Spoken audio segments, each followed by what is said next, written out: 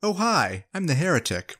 Hey, nice to be working with you again on something which isn't just ass raping. We're not ass raping anyone, not today anyways. Not today.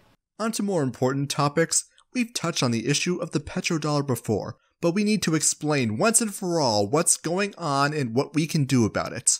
For those who don't know, petrodollar refers to how oil is valued in US dollars internationally. In 1973, President Richard Nixon devised a deal with Saudi Arabia where the US would supply them militarily and they would value their oil in US dollars. The whole of OPEC would soon follow by 1975.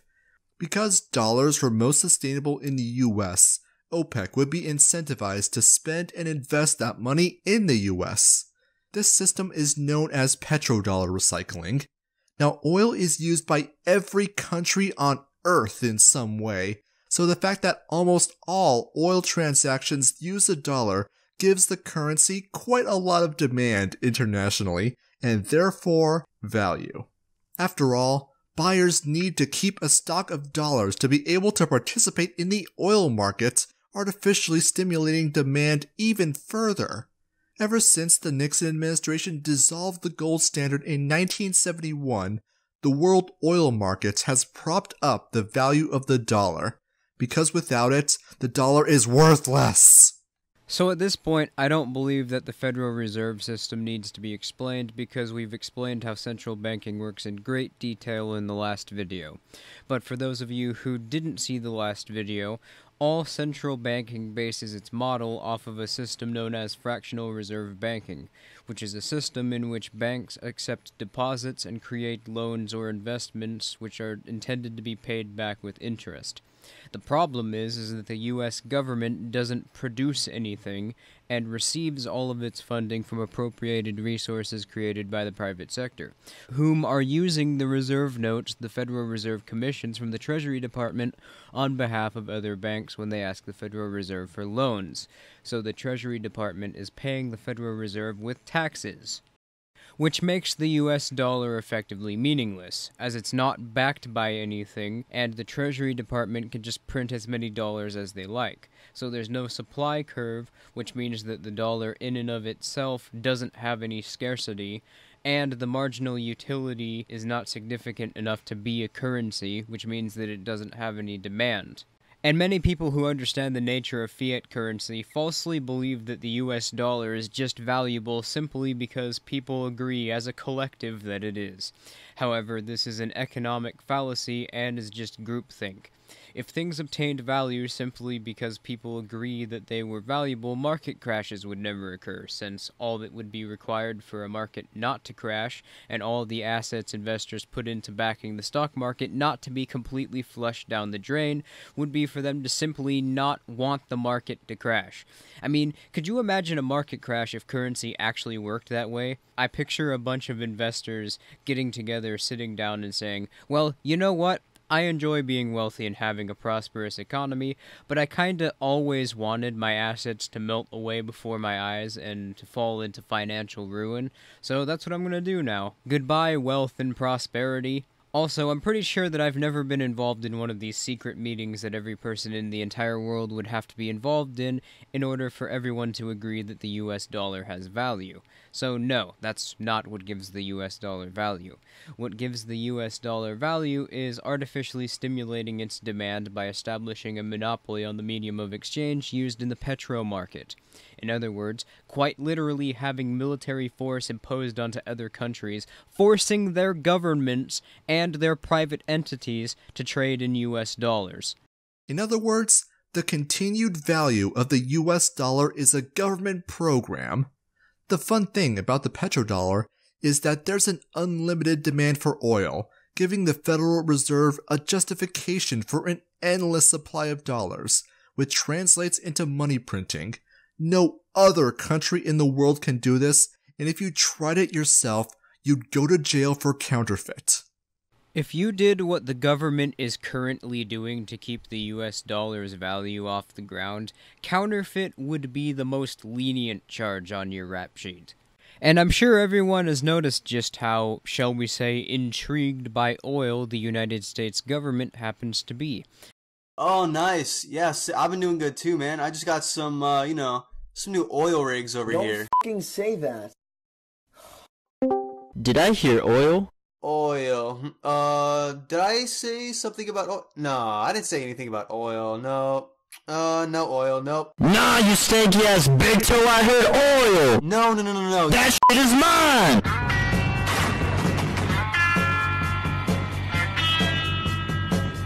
How they're always starting military conflicts in countries which have a large abundance of oil reserves or gas pipelines, or how many times the CIA has overthrown heads of state, coincidentally, soon after they either launch a gold-backed currency on the petro market or announce that they're no longer going to be using US dollars to trade in their oil reserves. Well, this is why. On November 1st, 2000, Iraq announced it would no longer trade oil in dollars, switching to the euro. Fast forward a few years, where multiple NATO intelligence sources determined that the Iraqi government possessed weapons of mass destruction, creating a pretense for a decade-plus long war that would see thousands of Americans killed, millions of Iraqis dead, and the environmental devastation of the region through the scattering of depleted uranium. The only real WMD was the devastation Iraq, a major oil exporter, could have done to the US dollar had they not wasted $4 billion of stolen money. Wait, did I say 4 billion? I meant 4 trillion. If the intent of the war was to help Iraqis, then sanctioning Iraq from 1991 to 2003, which resulted in the deaths of 500,000 Iraqi children dead, makes no sense. Then we have Libya, the leader of which, Muammar Gaddafi, pushed to have a single pan-African currency backed by gold as early as 2009. Once knowledge of a secret cache of precious metals were identified that would allow Gaddafi to prop up the proposed currency, the US and NATO allies worked to overthrow him, conducting airstrikes and arming rebel groups, including Al-Qaeda affiliates. That's not a wild and random conspiracy theory either. This comes from then Secretary of State Hillary Clinton's own leaked emails. Despite the pretense of human rights abuses by the Libyan leader, the US and NATO didn't seem to care when Gaddafi himself was brutally murdered, and Libya was plunged into chaos to the point where they literally have open-air slave markets. How's that for human rights abuses? Yeah, the US doesn't care. Their interest is in protecting the petrodollar. And now we have the most recent target of US aggression, Syria. Now, despite the fact that Syria has been fighting Islamic terror cells in the region for the better part of the last decade, and has helped quite significantly in pushing them back, now all of a sudden Bashar al-Assad decided randomly out of nowhere to launch a chemical attack against the city of Douma, which was completely unprovoked. Assad had no motivation to do so. In fact, he had a direct deterrent against it, which was the entire world who was currently fighting with Syria, turning on Syria. And the evidence for Assad's involvement was so limited that even the mainstream normie media has dropped the narrative and now says the attack was only allegedly perpetrated by the Syrian government, which is still dishonest because since the attack, multiple independent forensic investigations have come forward with the conclusion that it is absolutely impossible for the Syrian government to have been the culprits. Now the only people left accusing Assad are the US government politicians and the White Helmets, which are an admitted quote-unquote propaganda construct operated by both MI5 and the CIA, as admitted to by the British government. CIA? MI5? Aren't these the same people who had proof that Saddam Hussein had nuclear weapons? So why would the US government false flag Syria? Well, it's simple. The gas pipeline, which distributes the largest supply of oil in the world, runs through 3 countries, starting in Iran, going through Iraq, and being harvested in Syria. Douma, the city which the chemical attack occurred in, is less than a 10-minute drive away from the gas pipeline located in Damascus, and is currently controlled and operated by the Syrian government with the aid of the Russian government, which, by the way, the Russian government has been openly trying to perpetuate the Petro-yuan since 2014. A gold-backed currency launched by China, which China is attempting to use to enter the oil market, which would cause serious damage to the US dollar. And unlike Iraq and Libya, the US can't just send the CIA to take out their president and replace him with someone who will abide by the OPEC agreements, because China is one of the most influential governments in the world, has Russia and most other influential governments in the world firmly on their side as military allies. Unlike Iraq, Libya, and to a lesser extent Syria, Russia and China are nuclear powers with standing militaries that can fight back, making the standard modus operandi of challenges to the petrodollar's hegemony being demolished by the force of the United States military wildly impractical. So what's a military-industrial complex to do? Propaganda.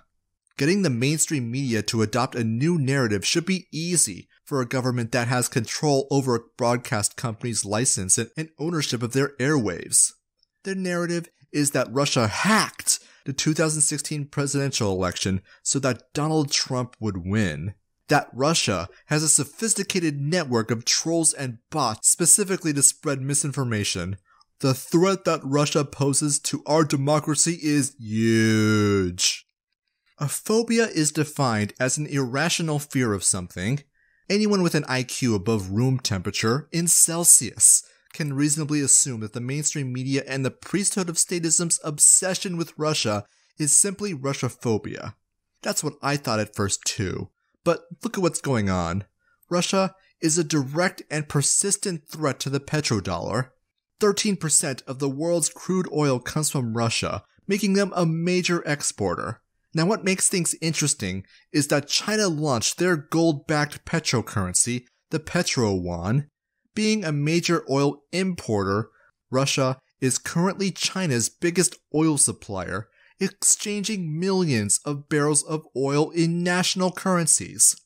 As the tattered remnants of the perceived value of the dollar is based on and relies on the international exchange in oil being conducted on said dollar to artificially prop up its demand, large economies like Russia and China exchanging outside the dollar is a serious threat, as once the value of the dollar is exposed for the worthless paper that it is, the whole house of cards of the fractional reserve central banking system will collapse into the dustbin of history.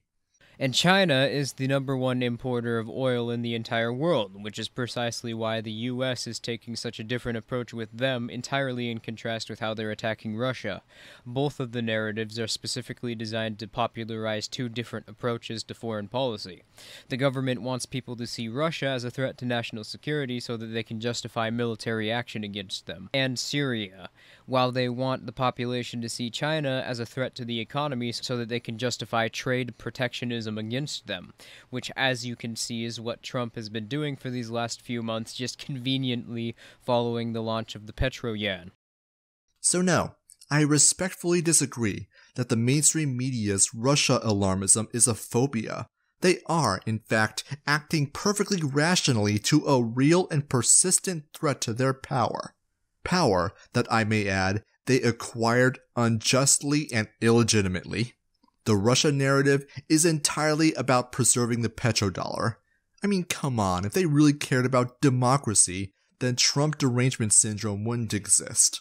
Now you might have noticed that the Petro-yuan was launched in early 2018, so how could Russia and China have been a threat to the petrodollar at mid-2016 when Russia hysteria began? Well, plans for Russia and China to trade in their national currencies can be found as early as November 2014, with Vladimir Putin explicitly stating, "The initial deals for ruble and yuan are taking place. I want to note that we are ready to expand these opportunities in our energy resources trade." Energy resources means oil. So yes, Russia hysteria is and always has been about preserving the petrodollar. Alright, so even if, for some reason, you still believe that there is an economic benefit to central banking, we've identified how the existence of central banking fiat drives the state to do terrible things in order to preserve the artificially inflated value of the currency they've created. So it's definitely a problem, but surely all we need to do in order to circumvent the problems created by central banking is just to abolish it, right? Well, yes and no. We do indeed need to get rid of the central bank, but it's not that simple, because many people who examine central banking don't see the economic side of it and assume that it's just a construct of banking elites trying to establish political influence within governments. People aren't wrong when they point this out, but what they never seem to think about is what would happen if the state abolished the Federal Reserve. Well, the state is fundamentally incapable of launching a currency which has value determined by supply and demand, because in order for that to happen, the state would need to be able to be a producer. A demand-based currency needs utility, and the state can't produce anything. It could only coerce producers into giving it their resources, which the state can either then redistribute or use to develop nationalized programs and monopolize an industry, which means that any commodity the state creates is independent of the laws of supply and demand, so that's completely off the table. The best the state could ever do is create a currency like the petro-yuan, where its value is backed by an asset that's traded as a preferred medium of exchange on the market, gold being the most common example.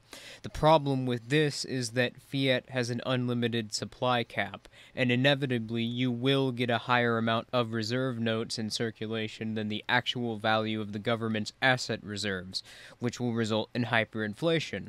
So while banking elites have a powerful incentive which motivates them to establish central banks, the thing which everyone forgets is that in order for central banks to be established, the politicians have to go along with allowing them to be implemented into law by their monopoly on arbitration, and governments require central banking out of economic necessity. As long as you have a government, you cannot escape the inevitable conclusion that you will have a central bank, and if you have a central bank, you must manipulate the demand for the currency in order for it to be viable on the market, which the only way a government can do that is the same way that they can manipulate any market: coercion. So unfortunately, central banking is merely another way in which the state is compelled to perpetuate itself and expand its own influence over society. Here's how all this works. The US buys tangible goods and services from other countries for worthless paper. The US economy, and the stranglehold of power the priesthood of statism and its banking allies have, is propped up by the government program called the artificial demand for US dollars. When that demand is threatened, the elite is willing to sacrifice millions of lives and entire nations to the tender mercies of slave traders. All the evidence you need for the fragility of the system is the US government's own actions. That which mathematically cannot last forever won't.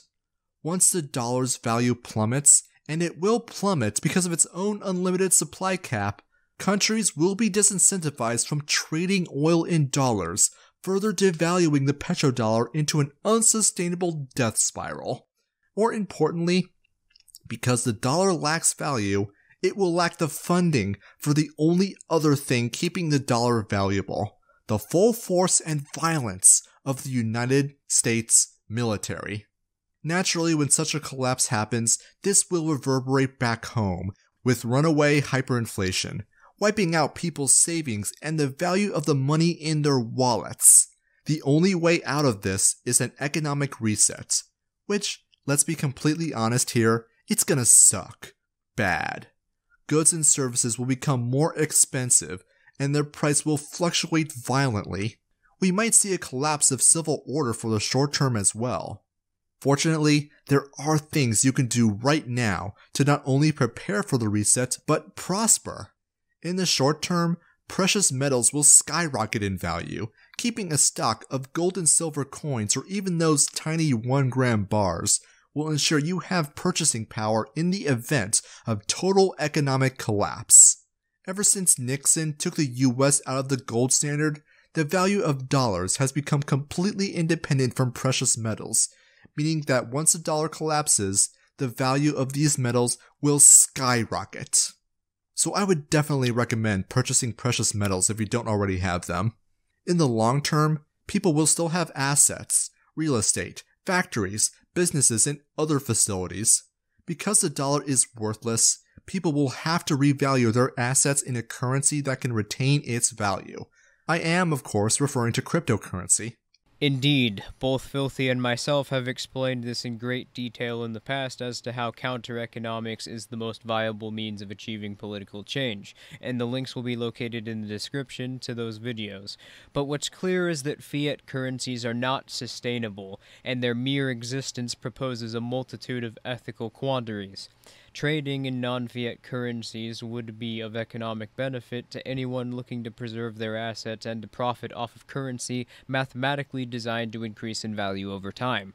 Because the thing is, relatively speaking, the US dollar is not in good shape right now. Not only do you have all of these challenges being posed with many countries trying to move away from the US dollar and new, more valuable currencies being created specifically to fulfill that demand, and on top of this, there's another bubble in the housing market right now due to the Federal Reserve once again manipulating interest rates by creating a bunch of loans which can't possibly be paid back. So, with this looming market crash, and the multiple different threats to the US dollar that already exist, the US dollar might not survive this one. So, to preserve their assets, many investors and people with saving accounts in general will buy cryptocurrency, since cryptocurrency both has value independent of the US dollar and increases in value as its demand increases. It doesn't even need to be a majority of investors, only a few thousand people would need to put their assets in crypto in order to see a significant jump in value due to the demand increasing, which would incentivize pretty much everybody else to put their assets in cryptocurrency, which would in turn lead to an active market being established since everyone would now have their assets in cryptocurrency, which means that the value wouldn't drop again. Cryptocurrency also has another feature which, in the kind of recession the US is about to go in, would make it invaluable compared to gold. Cryptocurrency cannot be tracked by the government, so the government would be incapable of seizing your assets if, God forbid, they tried to pull another New Deal on us and steal all of our assets, which we're using to survive, like FDR did when he had the Treasury Department seize 70% of all gold in circulation through civil asset forfeiture. If you want to survive the collapse of the US dollar, this means buying physical gold and cryptocurrency. This also means buying non-perishable food such as canned or freeze-dried goods and bottled water, though I would recommend putting it in metal containers as plastic can contaminate water. Also, and this will be by far the most important thing to ensure your survival, stay away from the cities. Once the dollar collapses, the government will be unable to pay welfare recipients who congregate in the slums of inner cities. They will riot, and they will be violent. For this reason, it might also be a good idea to buy a gun, or if you can't buy a gun, get a 3D printed gun. Make no mistake, the dollar can't not collapse. I couldn't possibly tell you when, but the time to prepare is yesterday. Do your own research, and do what you can so that the worst that can possibly happen is what you prepared for. Questions, comments, critique? Thanks to Esso for helping me out with this video. Link to his channel in the description. I've also included the links to some websites you can buy crypto and gold from. So what do you think? How soon until the currency collapses? Support me through Patreon. Like, share, and subscribe to become a heretic today.